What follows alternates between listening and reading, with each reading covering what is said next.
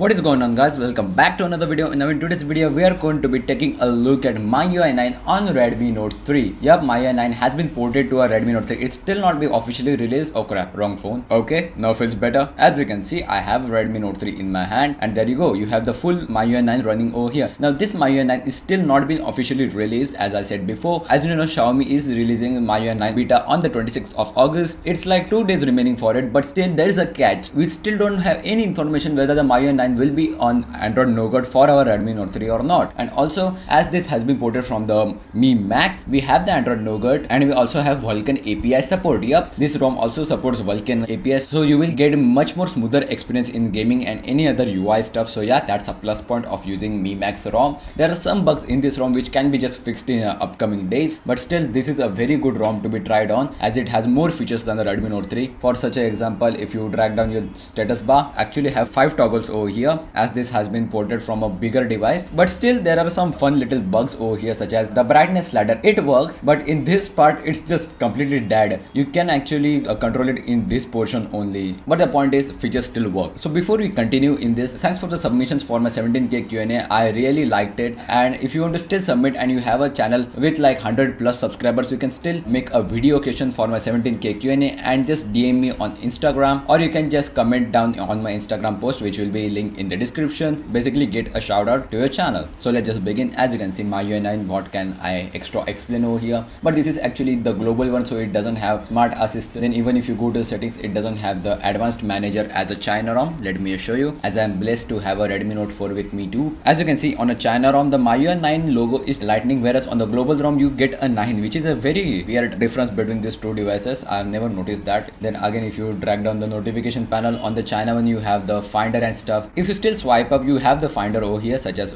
this too, as you can see. But the finder on the MIUI 9 China one is a bit better one, and also you have the assistant on China. But let's just stop bragging about the Redmi Note 4. But as you can see, camera and every other stuff is just working fine. Yep, I have got the camera working. Those who have already tried this ROM, camera doesn't work, but yeah, I will show you a workaround over here. But the recording still doesn't work, so if you want to record videos, you have to still use any kind of secondary app, such as Open Camera, Camera MX, or any other stuff. Then even if you go to the recent apps panel, you have the split screen, so you can just use it with any other app, such as this MI Explorer. Basically you will have the message over here which doesn't support it. All of the features are still working, as you can see on our Redmi Note 3. All of the icons just have their own kind of animation, as you can see. So let's just get to the installing of this ROM. So first of all, you will need a unlock bootloader. Of course, the normal top recovery wouldn't work. You have to have like a Z6 top recovery or a Red Wolf, but Red Wolf doesn't work on a 2 GB RAM variant, as I have right over here, 2 gigs of RAM. So I will really recommend to use a Z6 top recovery. Links in the description. Then you have to also download this ROM by the Turkish developers. Yeah, the Volte is working in this ROM. You have to download the Volte Patch, which is the same as the Lineage OS. And in order to fix the camera, you have to also download the Agni kernel. You also get screen modes, which is very good if you use for video content. But if you go to the Agni control, everything is just stock, nothing is overclocked. So let's just go to the recovery by power off. As you can see, phone is now powered off. Now hold your volume up and home button. As you can see, I have a Google logo because I have modded my device, but you will just get the basic MI over here, and this is how the Z6 top recovery looks. Then you have to just basically go to wipe, advanced wipe, dial cache, system data cache, and cust. You don't have to wipe your internal storage or micro SD card.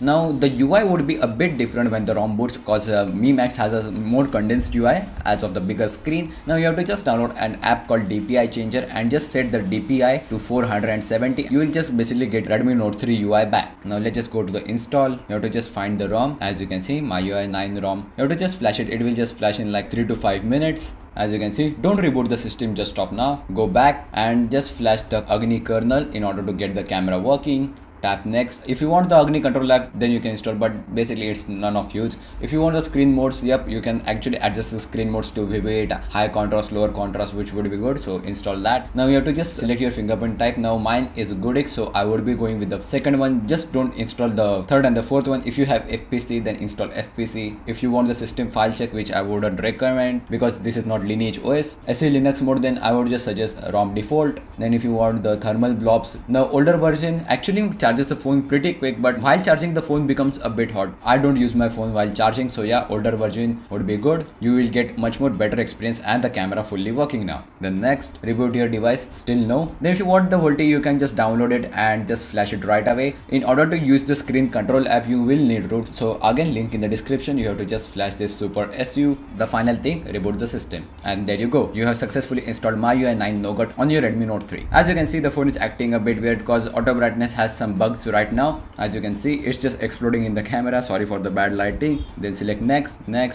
I don't have a same. No, you can use your default theme or the limitless. Let's just go for the limitless right now. Setup complete, and there you go. You have successfully installed MIUI 9 on your Redmi Note 3. There you go. And as you can see, UI is a bit smaller than before, so you can just install the Dpi Changer app. Just set the DPI to 470 and you will be good like Redmi Note 3 again. So yeah guys, thanks for watching. If you like this video, please drop a like and subscribe down there. Thanks for watching. See you in the next one.